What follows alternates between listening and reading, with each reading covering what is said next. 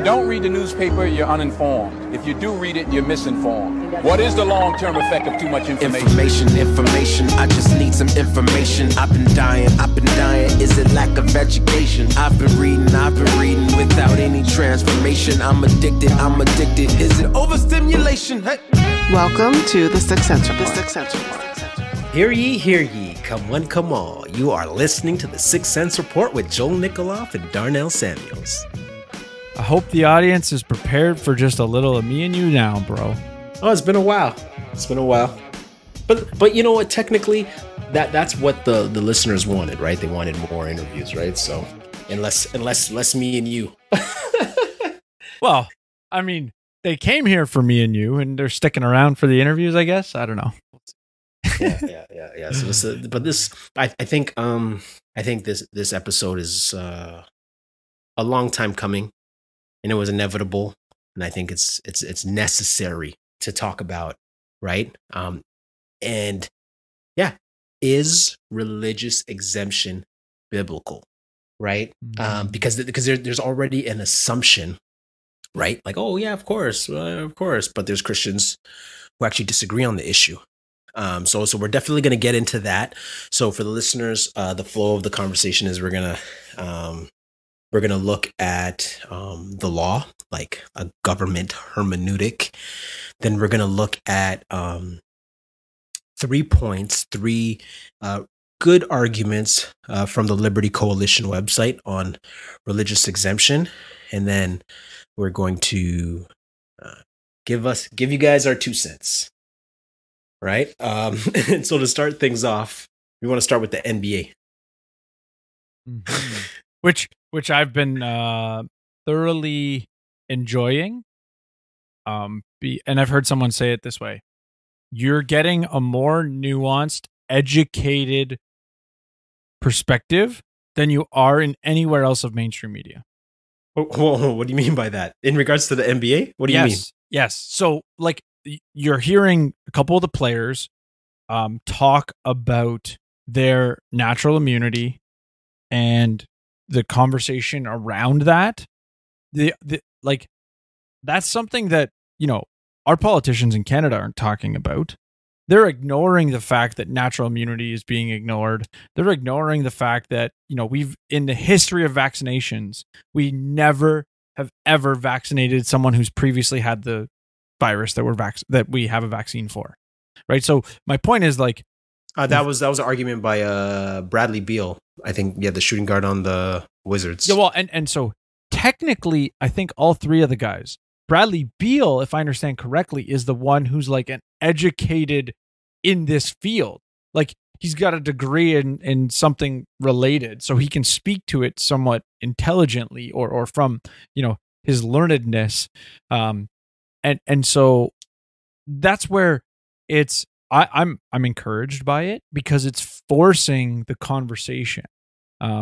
Technically, if I'm not mistaken, Wiggins, I just heard him say in the conversation, because as of today, Wiggins has got the vaccine.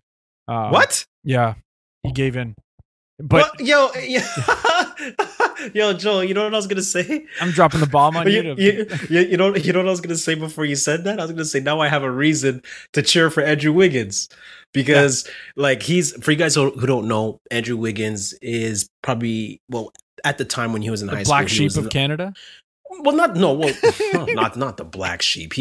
In high school, he was the number 1 player in the country, not just Canada, but America. One of the most hyped high school players to come out of this country, period. He did well in high school. He did well at Kansas. Big hyped guy, you know, Canadian guy. He's from, gosh, I forgot now. But he's a local guy, you know, from Ontario. Yep. And Vaughan, he's from Vaughan. And when he got to the NBA, I felt like he underachieved. So that's why I'm saying, okay, now I finally have a reason to cheer for him, because, you know, I didn't know he was walking with the Lord. But he said, okay, religious exemption. Okay, he's standing up for his Christian convictions. And Yeah, and so he So let me recanted, I guess. I don't know. Well, no, let me read what some quote. I watched the interview this morning. Let me read on the Yahoo News article on it. Yeah, go ahead. So he's like, I feel the only options were to get vaccinated or not play in the NBA. It was a tough decision. Hopefully it works out in the long run, and in 10 years I'm still healthy. So he had applied for a religious exemption. They denied it, or I guess the local San Francisco board denied it. The other thing he said, I don't know if it's in this article, but what he was talking about was like, I didn't want to do it. I felt coerced. You know, he basically still sort of, he was actually like, I hope other people continue to stand against this. Like not like me. Well, and I mean, he basically was like, you know, I felt like I didn't have a choice. Like he's speaking as a person who did this under duress. And, you know, I'm sure some people might say like, oh, blah, blah, blah. Like for him, you know, I think the other thing he had mentioned somewhere in there that like in the last couple years, he had a really bad allergic reaction. Mm-hmm. And now he carries an EpiPen with him all the time. And it was just like, I think that also played a factor into it, just making him anxious about all of it. Mm-hmm. I'll try to put this. It looks like this article that I found doesn't have the full, let's say, context to his quote. So I'll put a better one in the show notes page. I was a little surprised you weren't up on the news, man. But man, I've been busy. I've been busy, man. Don't worry. It's a good thing that you're, you know, not always ear to the ground on all this craziness. Yeah. No, it's funny because I think, and I think this is good because it kind of leads into the conversation because, you know, before he was like, oh, religious exemption. And so let me read from this article. And it says, the NBA had said it reviewed and denied Wiggins' request for a religious exemption and that he would not be able to play in Warriors home games until he fulfilled the vaccine mandate. Anyone 12 or older is required to show proof of vaccination to attend indoor events at Case Center. That's where the Golden State Warriors play. And that message is on the Warriors website for fans. Wiggins declined to explain what those beliefs actually entail, saying it's none of your business. That's what it comes down to. Mm-hmm. All right. So that's the problem. I think, and this is where the conversation is going. The difference between convictions and opinions, mm-hmm. right? And just real quick, just to be clear, the difference between a conviction and an opinion is an opinion is something subjective, right? It's just your opinion. It kind of like James White says it best. If someone can talk you into it, someone could talk you out of it. Right? And then a conviction is something objective, outside of yourself that can't be denied. Right? It's just one of those hills that you're going to die on. And so when it comes to religious things, religion is usually a thing of conviction, right? Versus opinion. And so it's funny, not to laugh at my guy, but it's funny. He's like, oh, okay, yeah, it's, religious, this, that. But it looks like it was more of opinion than a religious conviction. Well, and I mean, the only problem I have with your definition is like, can it be my conviction that I think that the benefits don't outweigh the cost? And could I have that conviction changed because I now think the costs outweigh the benefit? Or did I say that backwards? Now the benefits outweigh the cost, right? So like my point is that like, I know what you're saying about opinion. I get that, right? Like if you think about it in a theological sense, my opinion on head coverings or something, whatever, some non-relevant topic versus my convictions about Jesus and dying on the cross. Right? Like, I think there's a clear distinction there. But when I have come to a conclusion that, let's use the vaccine in this scenario, the vaccine benefits are not significant enough to justify the cost, I could have my mind changed, but could I not say I have a conviction that this is unwise? Yeah.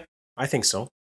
I think, correct me if I'm wrong, if I'm following your train of thought, that are you saying like, can convictions change?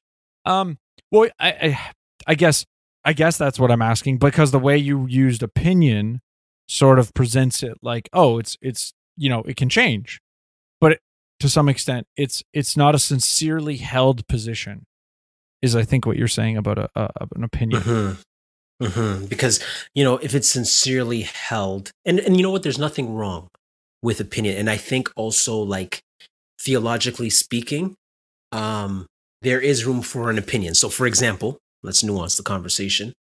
Primary issues, secondary issues, tertiary issues.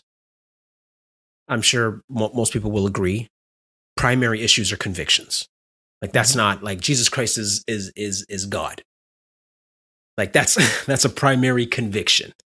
The Bible is the final authority on all things, right? On the final authority, right? God has revealed himself as triune, right? 3 persons, 1 essence, right? So these are the things that are primary. But then you have secondary issues that, before I believed in speaking in tongues and now I don't. Mm-hmm. Or before I used to believe in baby baptisms and now I don't. Mm-hmm. Right? And then tertiary would be like eschatology. Like, in what way, what method do you think Christ will come back? We all agree he's coming back. It's just a matter of how. So that would be like a tertiary. So the secondary and tertiary would be opinions, but the primary would be a conviction. Now, I would say use speaking in tongues as a good example. I would say the problem with saying opinion would be if I now take it to the biblical text about going against my conscience. If it might be my opinion that speaking in tongues is no longer a gift that happens today.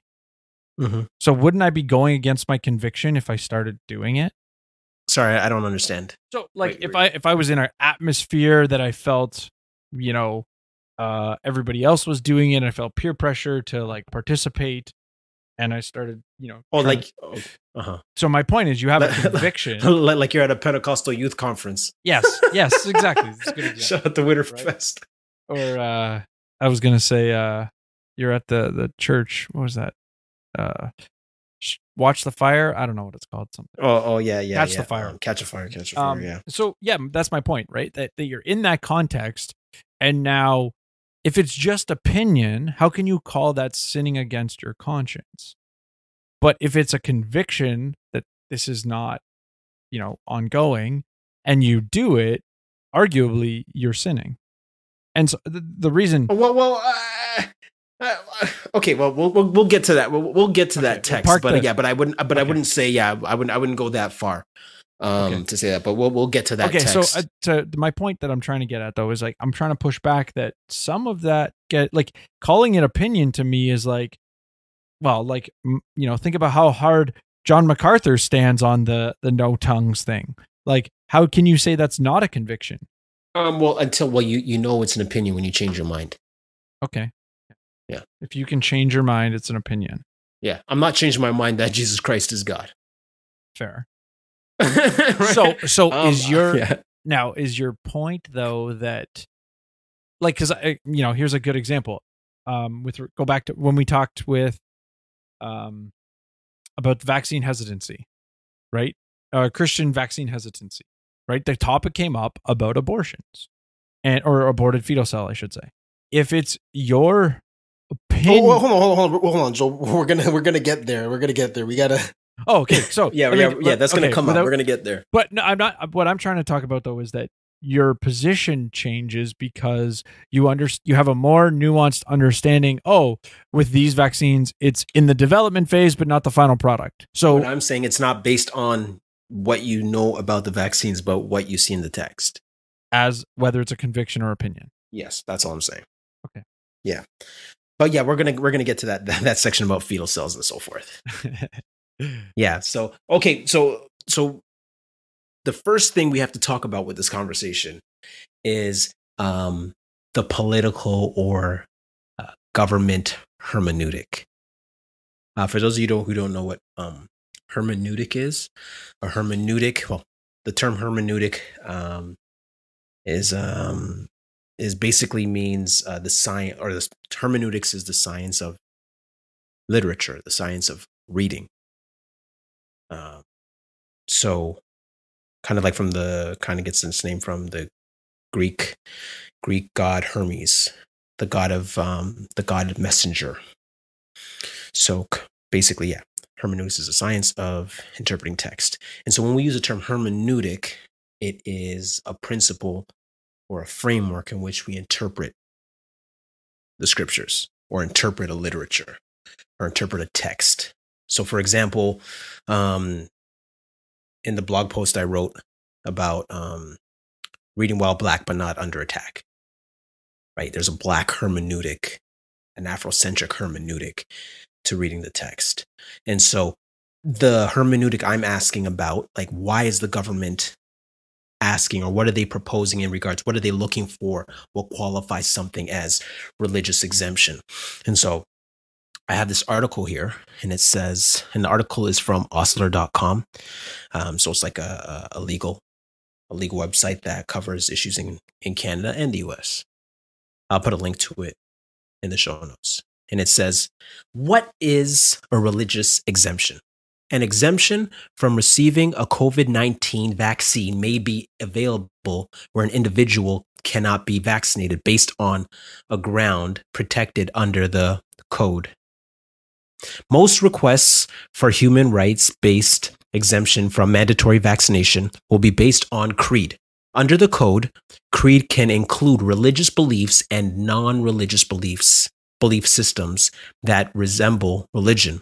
Among other things, an individual's claimed creed must have a connection to an organization or community that professes a shared system of belief. To support an exemption based on creed, an individual must provide objective evidence that their claimed creed religion prohibits vaccination against COVID-19. Many religious leaders and authorities have publicly and repeatedly urged vaccination against COVID-19.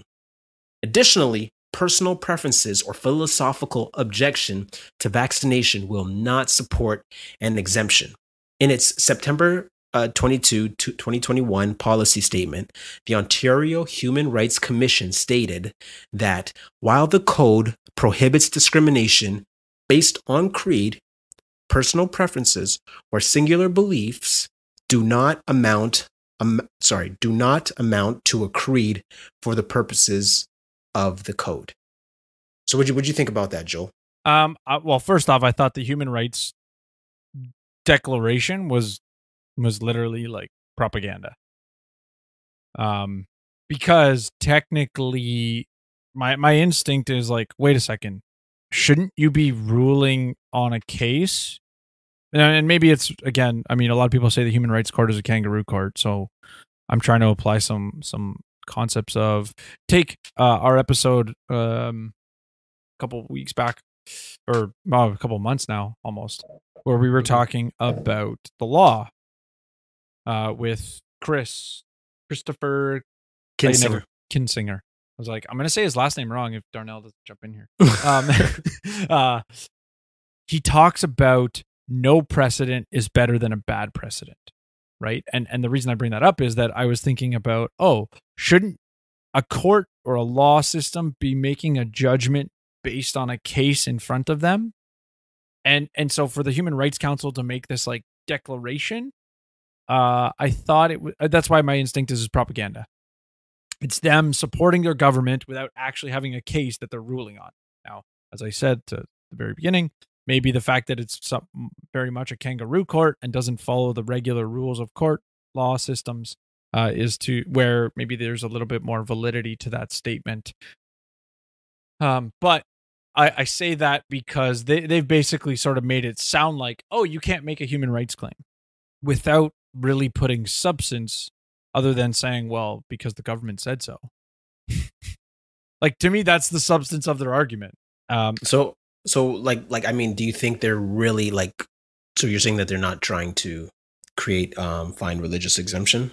Well, I would say their statement, like the argument against, I would say, the human rights violations is, perfect example would be if somebody has a basis for a religious exemption. Just let's go use the abortion, right? If their position is, we're against abortion, and personally, I do not want to use a single product that is involved using, any sort of abortion or aborted fetal cells or whatever in their testing. Mm-hmm. That is a religious conviction.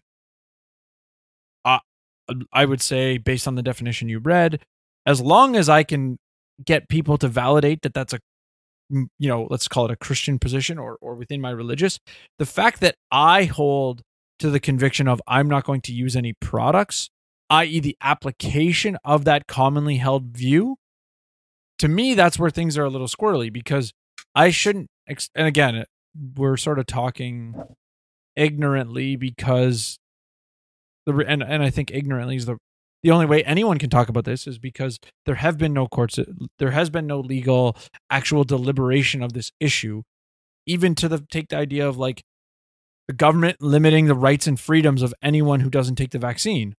Well, go back to the government needs to prove that is demonstrably justified. Well, when is those court cases going to happen?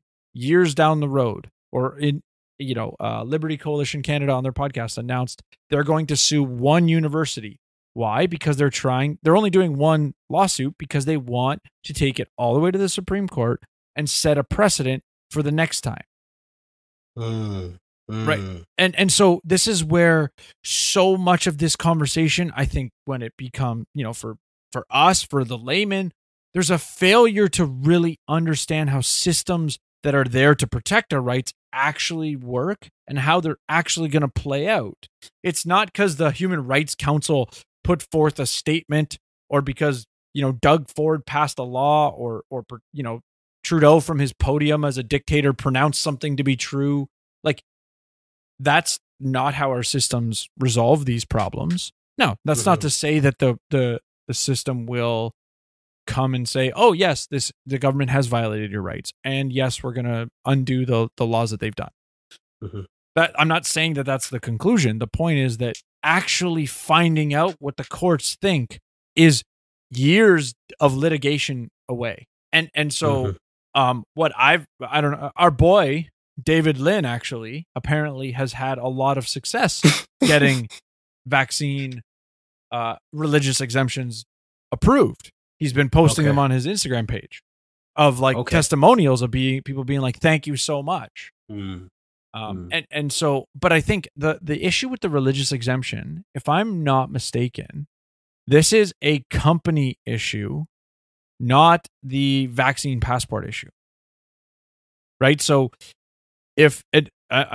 obviously we're talking in a very early stage of this, and how things play out in the future is different. But if I understand correctly, let's assume we're getting to the point of the QR codes issued by the government. The government is going to issue QR codes for medical exemptions, meaning I could go to a store, someone could scan my QR code and let me in because I have a government pre-approved medical exemption. I don't believe, and I could be wrong here, I don't believe they are going to be in the business of giving religious exemptions. The religious exemption is going to be with your employer, who's put in a policy saying, oh, you need the vaccine. And now the religious exemption applies in that realm, not so much in the government QR code realm. And then when it comes to, but again, I'm speaking a little bit ignorantly because these systems have not yet been rolled out. We really only see it playing out at the employer level. And I would just say, thinking about what we see with the Liberals in the last 5 years, I'd be shocked if they give out any religious exemptions at all.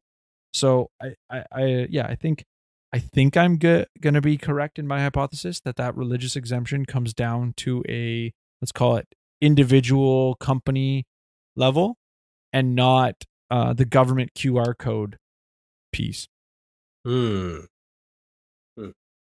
Fascinating.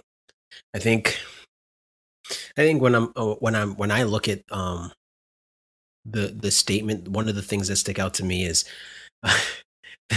they the person did their homework who put this together. They did their homework in the sense that they made it difficult for Christian or for any religion, I should say, to prove religious exemption. So look at this phrase here.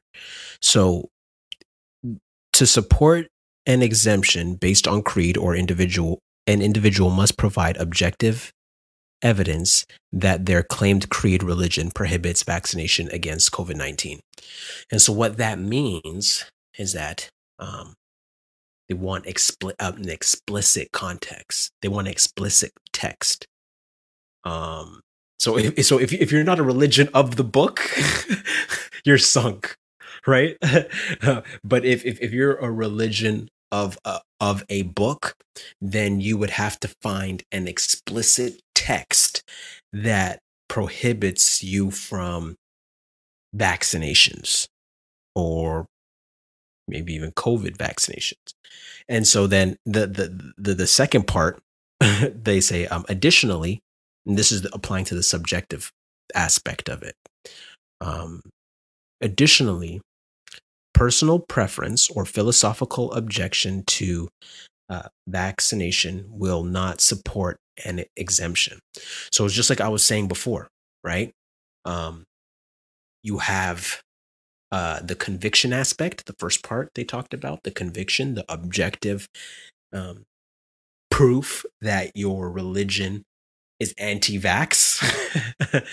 Jesus was an anti-vaxxer type of thing. and then you have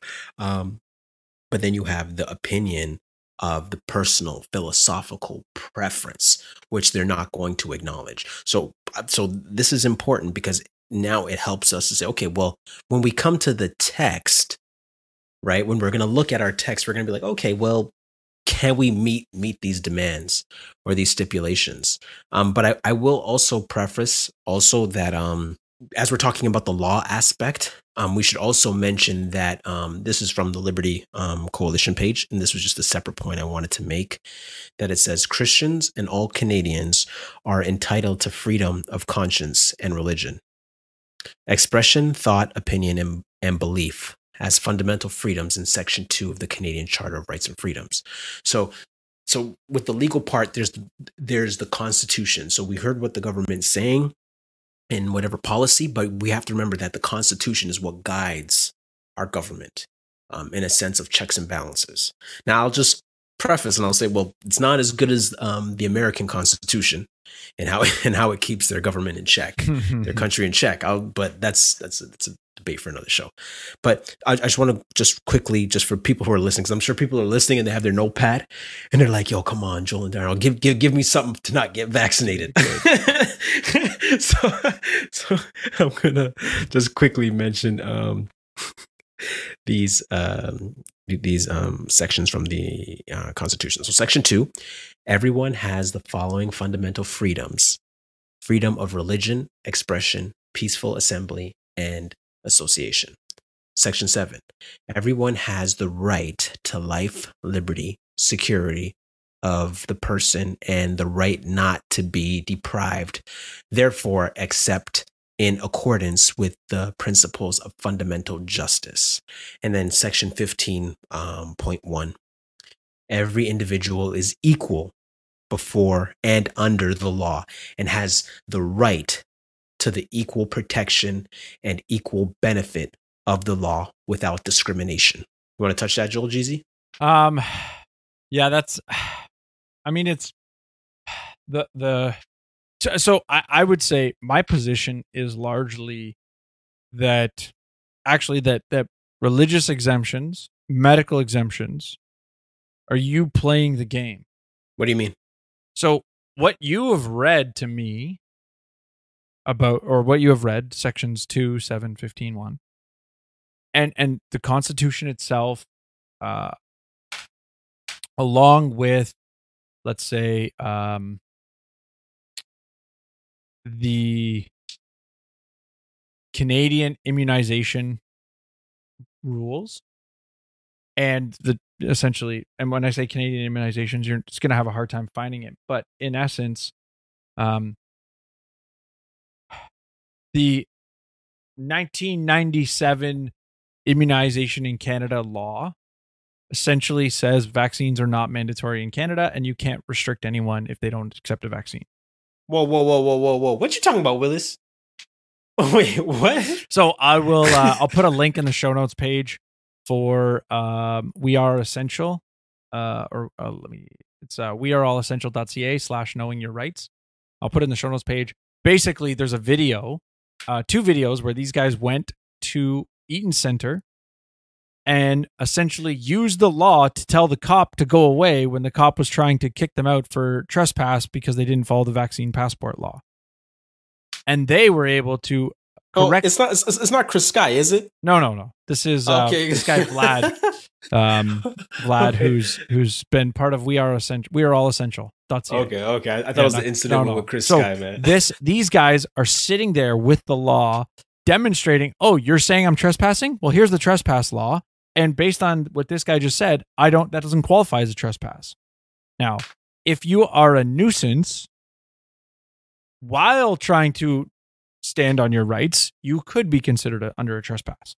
But the point is, so I'll put this link in the show notes page, but the idea here is that the way the laws are written today, enforcing the vaccine passports is essentially invalid. That is the position these guys are taking. And they're doing it by bringing the law so that when the cop shows up to try to enforce, they go, well, the law says you're not allowed to put a policy in place that violates what I was referring to before, which was the immunization legislation. So yeah, from 1997 or May 1997, I'll try and find probably a web archive link for this, because I'm pretty sure the document that I'm looking at is a picture, and it says this document is currently offline since the start of COVID-19 pandemic. But anyways, the commentary in the third paragraph of immunization in Canada says, unlike some countries, immunization is not mandatory in Canada. It cannot be made mandatory because of the Canadian Constitution. And only 3 provinces have legislation or regulations under Health Protection Acts to require proof of vaccination for school entrance. And just for completeness, recognize that immunization records for the provinces can technically be exempt just by signing a document acknowledging that you don't have them. But the point is that it actually says all they're doing is just identifying, yes, we didn't do this on purpose, but it's identifying that it's not mandatory. And that if you actually try to hold someone compulsory to vaccinating, you're in violation of this law. And that's where, to me, the human rights is having a conversation. The human rights stuff is saying, oh, well, you didn't get exemption from the vaccine passport. But that goes back to where I said originally that the court systems haven't even deliberated whether the vaccine passport is in violation of the Constitution or not. And that's sort of more so my position on all of this, that in the name of safety, we are taking away rights I would say most people are hopeful that things will go back to normal. Mm-hmm. But if I don't butcherize the quote, Thomas Jefferson said, those who are willing to give up safety for those who are willing to give up liberty for their safety will have neither. Mm. And so as much as, I think the religious exemption stuff might make sense for some people, to be honest, my attitude is that, do I really want to play the game? Right? Like, I think the vaccine passport itself is unconstitutional and immoral. So why would I want to get an exemption to participate in that program? Mm-hmm. Yeah, you're gonna take your ball and go home. Yeah, I mean, my attitude is, and I said it on the show last week, if my church starts requiring the vaccine passport, I'm going to another church. If a restaurant is only going to serve takeout to the unvaccinated, I'm not going to buy takeout from you. Like, why would I give you my business? Mm-hmm. And the reality is, I don't know if I said it on the show, but I've said it a bunch of times. The only way that that type of behavior really starts to make a difference is when the vaccinated who agree with us that this is a bad idea, they don't think it's wise, they need to take such actions.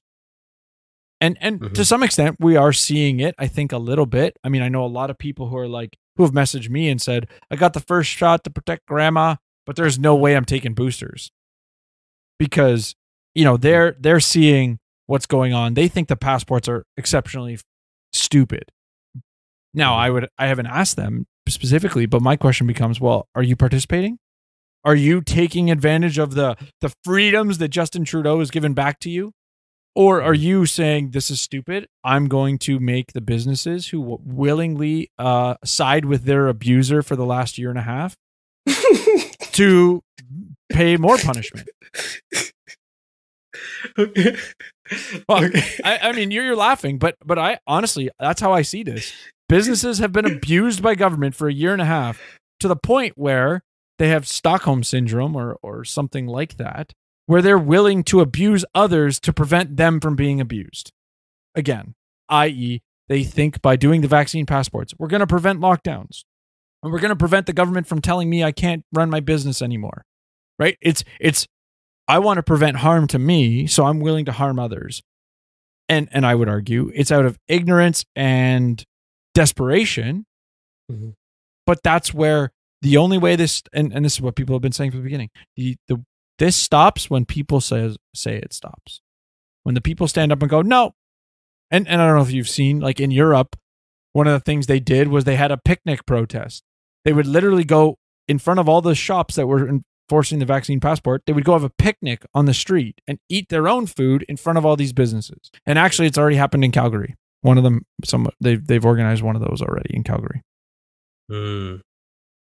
Yeah, no, you make a lot of great points, Joel, in regards to the law and our rights and the liberties, and that are pushing people to make a decision and take a stand. And so, like, I guess looking at the scriptures, I'm thinking like, okay, well, what verses are people standing on to stand up for their rights, so to speak? And so one of the common, four of the common arguments that Christians are making is that the body is the temple of the Holy Spirit. Therefore, one should not put anything potentially harmful into one's body. Vaccines were initially derived from aborted embryos. Therefore, one should have no part in the abortion industry. The next one is, it is for liberty that Christ has set us free. Therefore, one should not feel obligated to take a vaccine. And then taking the vaccine shows loyalty to the state rather than to Christ. Therefore, taking the vaccine is like taking the mark of the beast. Right. So those are some of the common passages. And it's crazy. Well, and I would say, just to be clear, I think a lot of those are bad arguments. Okay. Okay. Interesting. Yeah. Well, Thanksgiving's coming up, and so I'm sure the religious exemption debate is going to be hotly debated between Uncle Curtis and cousin Kevin.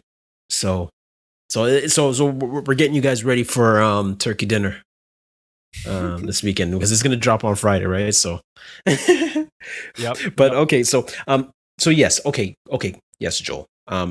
I would agree with you as well that I wouldn't necessarily agree with those theological applications. I don't think. I think it's a stretch exegetically. Exegetical meaning reading out of the text, its context, versus eisegeting, reading your bias into a context. So I think those interpretations off, especially the mark of the beast. You're gonna hear me get on the mark of the beast, and so I think the mark of the beast is an interesting one, because if we apply what Mark Thiessen said last week, Mhm. or Michael Thiessen. Mhm. He would say the passport represents a mark of the beast. I thought you said the mask. He said the mask and the passport. Okay. Because they are symbols of non-compliance, and in essence he sort of says them, and I get the exegesis here. I think it's actually not crazy. The question becomes, is it sound? That's a different question. But what he's saying is that, if you think about the idea that the mark of the beast is what allows people to participate in the market, right? So the non-conformists are extra, pushed out of society. Is a little bit of what he's saying, and he would say the Jewish star was a mark of the beast, and again, his view was that there are marks of the beast, as in what does that represent?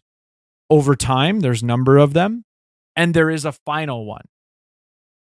And so, I think what's funny is he's actually saying those who say the vaccine itself is a mark of the beast, he would disagree with. But it's the passport system that goes with it that would represent a mark of the beast under his, let's call it exegesis, which I would argue you could disagree with, but it's not crazy. Like, I'd say it's crazy. Well, but you would also take a different hermeneutic to the entire book of Revelation than I think he would. Yeah. Yeah, I think. So my point, I guess, there's clarify, points we would agree. Under his hermeneutic, it's not crazy. Under your hermeneutic, it would be crazy. Well, I think Michael and I, most Christians would agree that we let Scripture interpret Scripture. Mm-hmm. I think me as a Bible study teacher, and when I work with my students, I believe that God is the clear communicator. We're not, and I think it's important to empower and put the power back in the hands of the laity and the people. And there isn't any kind of special knowledge in that one. There's one like king on top of the church, or one theological giant, or a SME, a subject matter expert. Yeah. So like in the body of Christ, we don't have SMEs. Well, if you're a good pastor, you don't present yourself as a subject matter expert. Pastor Glendon, my pastor at Jarvis, he has a doctorate. I don't. But he never comes to me like a subject matter expert. He never presents himself to me like a subject matter expert. He's always saying, okay, look, like, you can do what I do. That's why he preaches expository. He's like, you can do what I do. Right. And and the point I'm making is, like, for example, just not to get off track, but I think these are good hermeneutical principles to work through. And I guess that this can be another conversation for another time. But the point where I would disagree is, just for me, where I stand is, you want to stay away from newspaper eschatology. Okay. What do you mean by that? Right? What did it mean to them then? Mm-hmm. Mm-hmm. That's it. What did it mean to them then? What did it mean to them then? Yes. Because what it meant to them then will mean to us today. Mm-hmm. So if John interpreted the mark of the beast as vaccine, as the vaccine, getting the vaccine, or whatever the case may be, then okay, there's an argument, because he's seen it as that. But I think we have to make sure that we reach back then, deal with them back, what it meant to them then. Extract the principles and then apply the principles today. Right there, yeah. And then be careful of the newspaper eschatology. Because throughout the years of church history, I'm sure people have been plugging away at what the mark is, and the mark is this, and the mark is that, and it's this and that, and it'll change 10 years from now. And then it just makes these things relative. So that's all. Where just a tidbit of exegetical principles for the listener that you guys can apply to all texts. But yeah, that's something we'll come back to. But it's funny because that's not the main 3 verses we're looking at, or the 3 sections. So from the Liberty Coalition. So before you do, I do want to. I actually wanted to address the passage about your body as a temple. Okay. I wanted to address it because I was hoping maybe to talk about it when we had Rebecca Delschneider on the podcast with vaccine hesitancy, because I thought, her talk, her stuff on this is really good. But I was disappointed that in her stuff, like, while I agree with her conclusion, I didn't agree with her, or I was maybe disappointed is the right word, that there wasn't an identification of, like, wait a second, this is just bad reading of the text. Because if you go and read the text, the whole, like, the entire chapter that verse is in about your body as the temple, it's literally saying in the verse, other than in the text, other than sexual immorality, there is nothing you do with your body that inherently is sinful. Good point. And so to say, and this is where I would say, getting a tattoo is not inherently sinful. Go back to, old school Exodus, tattooing yourself for the dead, right? It's what is the purpose of the thing you're doing with your body, with the exception of sexual immorality.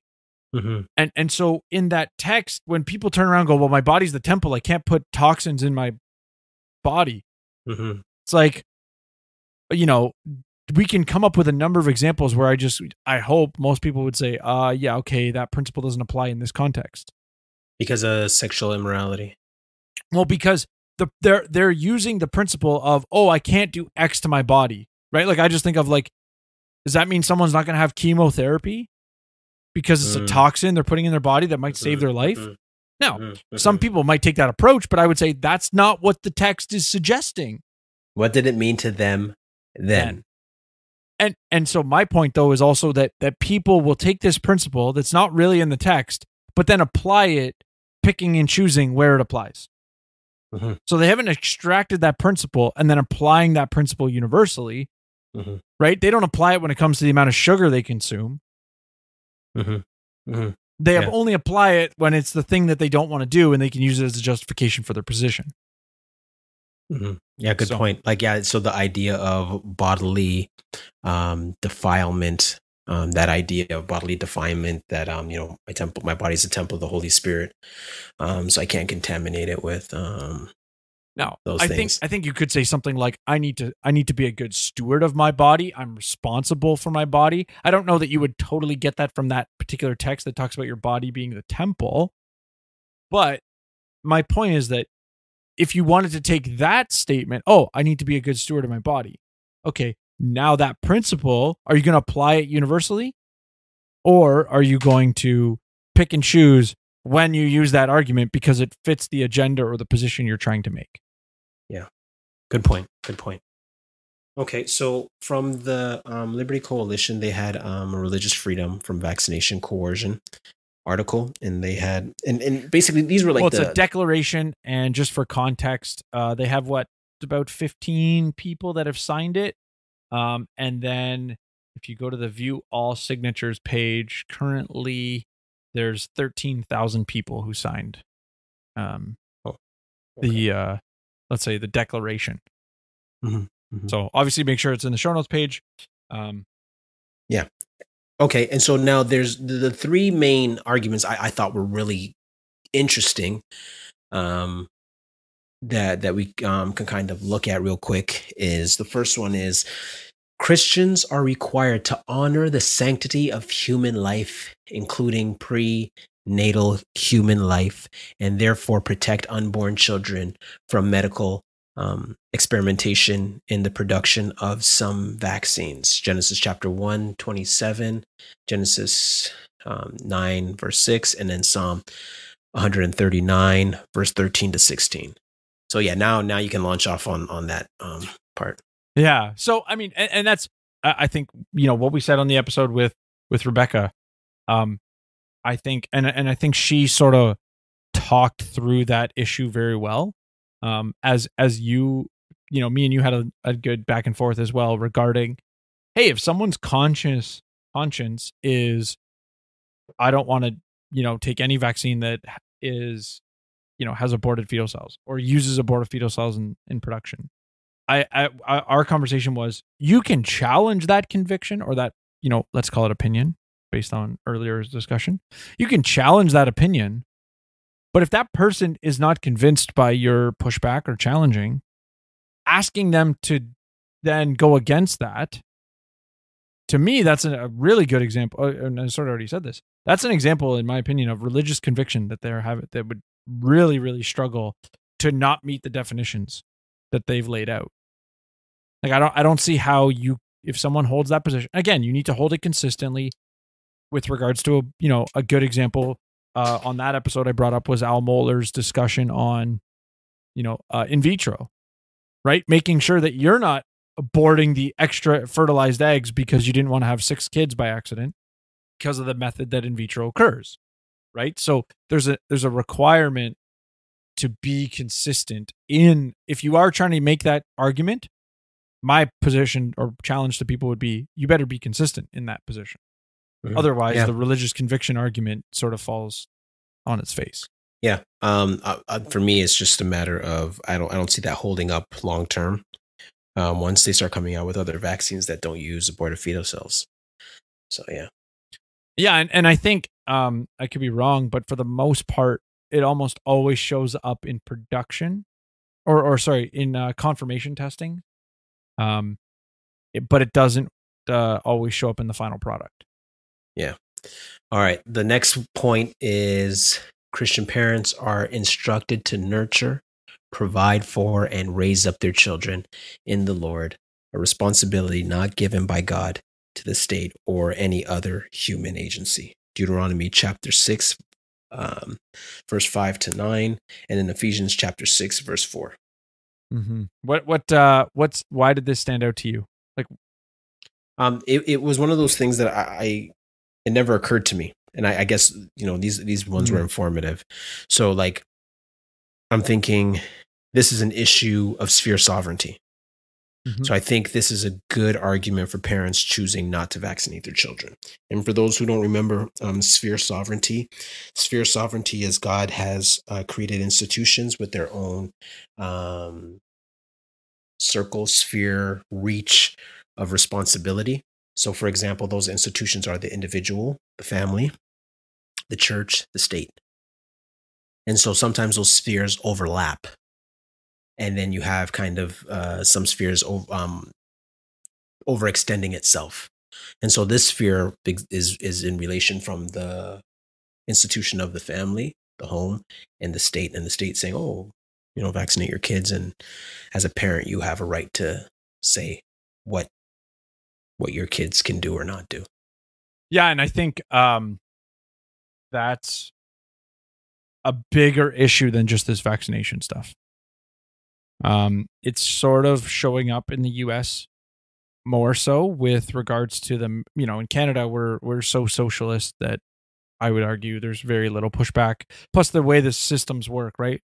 In the US, you've got the school board system. You've got much more like, elections and different things that give people the ability to sort of, let's call it, change course. And so the reason why, like, there's videos, and our boy Corey DeAngelis he has a tweet. I'll try to find it. Basically, he's showing that these, school board execs or teachers union execs, essentially saying like, parents being responsible for their children's education is like wrong-headed. Like, it's essentially that they think the children are property of the state. And I think we in society are going to continually see that trajectory where the state continues to try to claim sovereignty over your children. And so I think it's as much as you brought it up here, I think it is a huge issue. And people will throw out the worst examples, right? Like, oh, what about the parent who beats their kid? Or like, what about the parent who doesn't care for their kid's education?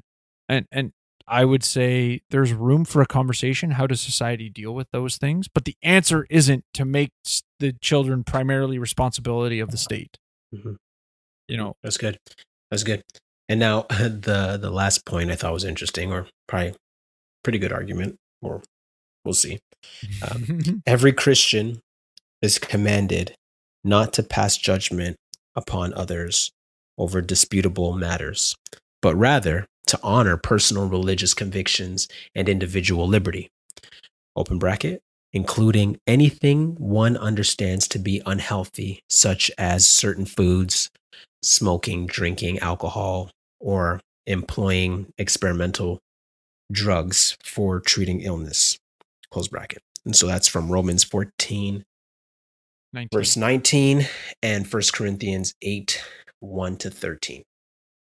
Yeah, that I would just say one thing I really appreciate about the Liberty Coalition, they have, scripture references for basically almost every single component of this declaration, at least for the non-legal stuff, right? When it gets to constitutional stuff, they obviously Yeah, for sure. Yeah, every point, which is about, they're like, whereas, there's about 10 of them, and they all have scripture references, which I fully appreciated. Mm-hmm. So what do you think? What do you think about this this section? I to be honest, I think it's really important with respect to unity of the church, right? And again, if I go back to the episode with Rebecca, I was very impressed. Impressed may not be the right word, but I was very satisfied with the types of things she was saying about the importance of the church. For those that have a different opinion than you with regards to vaccines, essentially don't allow this to be a divisive issue within your church. And so I think that's where I think people on both sides have to really check their heart, check their, mental state with regards to those that have made a different decision than them. Like, love your neighbor. Oh, you mean the exploitation of that statement? Well, it's funny. I've never said this before. With the issue of love your neighbor, but I think, and this is a point from Mark Dever, and he said, we have to look at texts and say, okay, well, can you derive the opposite from it? Because sometimes we throw around these Bible verses and we're like, well, yeah, if you see it from that perspective, but it can easily be turned around to be made to argue against your point, right? So the way, for example, love your neighbor, right? From the other perspective would be, for the anti-vax perspective would be, okay, love your neighbor as you love yourself. Mm-hmm. Okay, leave me alone, I'll leave you alone. Mm-hmm. Well, and the statement I like to use is loving your neighbor also includes telling them when they believe a falsehood or telling them the truth. Yeah. So, I mean, yeah. So, so sometimes with those passages, it's just like, yeah, well, it's general enough. It's implicit enough to kind of leave.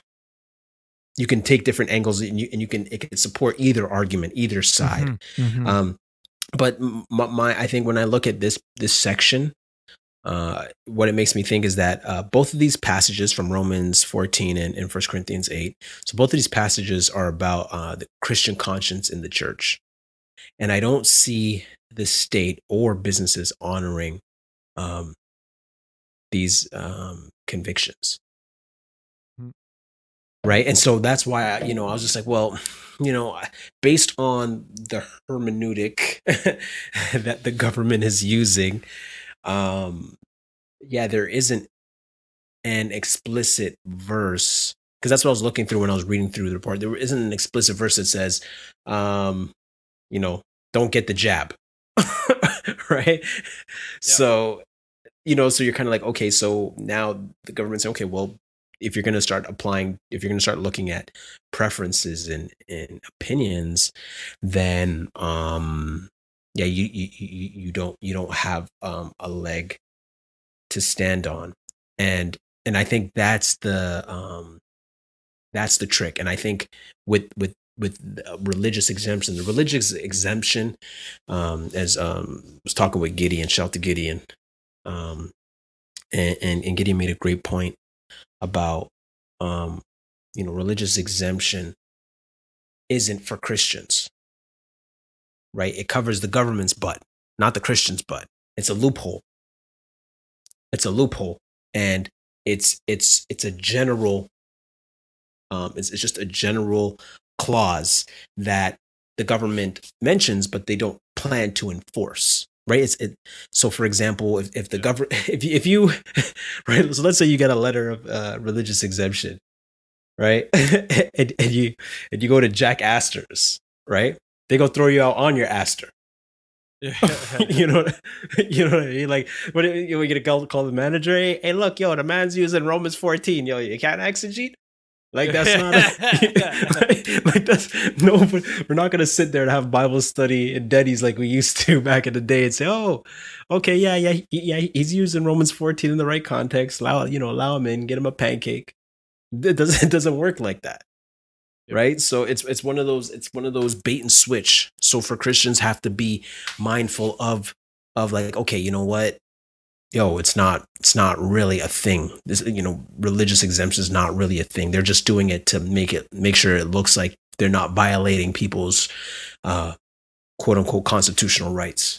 And I mean quote because they're not really trying to do that. Yeah, no, I think you hit the nail on the head. It's sort of the religious exemption thing is at least maybe it was intentionally put in place, even the original Constitution, right? Like it was there as a placeholder. And if you look at the trajectory of the government, I would argue they're continually going to try to undermine it, right? The prime example that comes to my mind is when we had the episode on Trinity College in BC, or Trinity. Oh yeah. That was a long time ago. Right. And in essence, they pulled this crazy level of human rights stuff that to me just doesn't hold up to a reasonable scrutiny of the Constitution. But somehow it did. Right. And it's like, if you can make a good argument to get around the religious exemption, well, it looks like the government, the courts, they're willing to do so, but you have to have a good argument. Mm-hmm. Mm-hmm. Yeah. Yeah. No, good point. So let me ask you, what's your 2 cents? I mean, I think, what I said before regarding, I think playing the game is a problem. I think that the vaccine passports themselves are fundamentally a violation of rights. I mean, we didn't really get into this too much, but I think the concept of rights, I've sort of been I probably have talked about it a bunch on the show, but in general, I've been talking about it for a while. I think most people have no concept of rights. What do they mean? Where do they come from? Even the concept of inalienable rights, right? When we were with Mark Thiessen, he talked about, John Locke trying to do, derive or talk about rights by removing, the sanctity of life, remove the God piece of the argument. But for so many people, and I know this isn't a Canadian concept, it's the American concept of inalienable rights, but most people have no perspective at all on what that means. Why is it a thing? What is the relevance of inalienable rights? Why do they matter? What have they done over time of history? And I think this is just another example of a poor understanding of principles, and therefore the ability to trample all over rights doesn't matter to most people because they have no concept of what a right really is. When society is telling us that internet is a human right, they have no idea what a right is. And to me, this is just another example of that people don't care about rights, and they're going to reap the consequences of it in ways that they can't even comprehend. And there's a great quote that sort of talks about, where were you when they came for X? Or there was no one, and essentially the idea is like, eventually they're going to come for you, and there'll be nobody left to stand up. So, that's where for me, as I said, for those that have already been vaccinated, if they're, the listeners that have already been vaccinated, whether by choice or not, I think you really need to, take what I've been saying for a few years and recognize you need to vote with your money. Voting with your money is the primary means in which you vote. And if you're going to continue to support businesses that are enforcing the vaccine passports, and I know that they may not have a choice, you're just perpetuating this problem. Yeah. And I'd like to add to your 2 cents. I'm gonna give you 1 cent. Add to your 2 cents, so you have 3 cents. I think one of the points that you made is right. So it's an economic concept of right. Economics is the reallocation of scarce resources, and so it's cause and effect. It's trade-offs, and so when you marginalize one part of the market, people are going to take their money and their resources and go elsewhere. What creates wealth in a country is people being able, just having people being able to work together. And that's one of the things we overlook, like work together and communicate. So when you divide and marginalize people, people are going to take their money and they're going to take their skills and go elsewhere. And there'll be other markets opening up and other opportunities opening up because, people are going to say, yeah, like, okay, you know what? I'm going to vote with my money and open up other opportunities. So I thought that was a good point. So what's your 2 cents? My 2 cents. Yeah, man, this was this took a lot of thought, man. This took a lot of thought because it's a dicey issue. And so where I fall, I think that religious exemption only works before the Lord and not the government. So this discussion is a theological exercise in secondary and tertiary issues, not primary ones. So the government may not honor your religious conviction, but the Lord will. So though interpreting the vaccine as the mark of the beast is bad exegesis, the conviction can work as a religious exemption, so long as it's a civic issue and not a salvific one. Salvific meaning salvation, a primary issue, right? So there are no Bible verses denouncing vaccines, but there are verses promoting freedom of conscience from sin. So if you believe you are sinning if you get vaccinated, or it's stopping you from doing your religious duty to God or causing you to sin, then you have grounds for religious exemption. And I'd like to end with Romans chapter 14, verse 22 to 23. Blessed are those who don't feel guilty for doing something they have decided is right. Verse 23. But if you have doubts about whether or not you should eat something, you are sinning if you go ahead and do it. For you are not following your convictions. If you do anything you believe is not right, you are sinning. And that's the bottom line. Because Darnell said so. Because do-gooder Darnell said so. Actually, no, it wasn't me. That was Paul who said so. Well, and I mean, with the timing of all this, I know this is sort of a sidebar, but with the timing of all this, of vaccine passports and essentially marginalizing a group within our society, and let's just start, for argument's sake, things continue to become more and more marginalized, hopefully with nothing overly detrimental to people. At the same time that we're having all this conversation about truth and reconciliation with the indigenous communities, if you take a lot of those principles of what they did and substitute indigenous with the term unvaccinated, how much parallels do you see?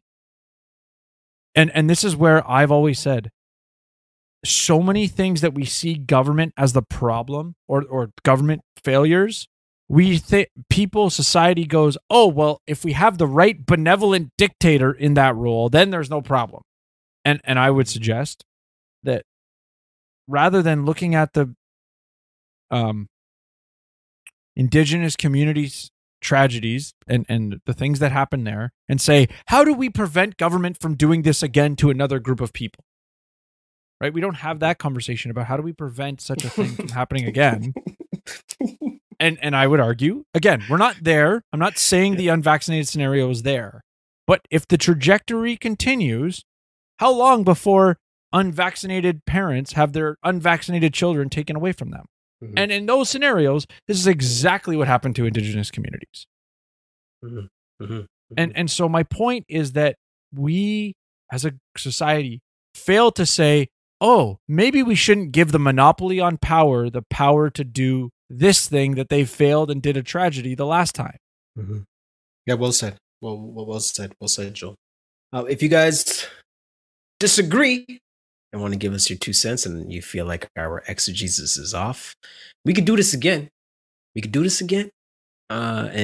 go over some of those verses or anything we misread or misinterpreted. Let us know your 2 cents. You can contact us at sixcentsreport@gmail.com. Like us on Facebook. Love us on Facebook. Like us on Facebook. You can follow us on Twitter. And if you're trying to get in touch with me, it's on Twitter or Instagram. It's Do Good at Darnell, DOGUDDA_Darnell. And then Darnell Samuels on Facebook. And I'm TJoelN39 everywhere. If you aren't following me on Instagram, or Facebook, you're not seeing all of my crazy stories. Yeah, if you're not following Joel, you're not saved. If you ain't here, you ain't nowhere. Yeah, saved from government propaganda. Yeah. Yeah. So, and also, guys, please give us a review on your podcatcher. I've seen a few more reviews come in, so we'll have to maybe read some and Oh, really? Yeah, hopefully there's a couple that might be a little I think it's like a 5-star rating with a semi-humbling comment, so we'll have to Okay, yeah. But yeah, guys, if you're really enjoying the show, like, comment, give share, us a review, all that jazz on your all that fancy stuff.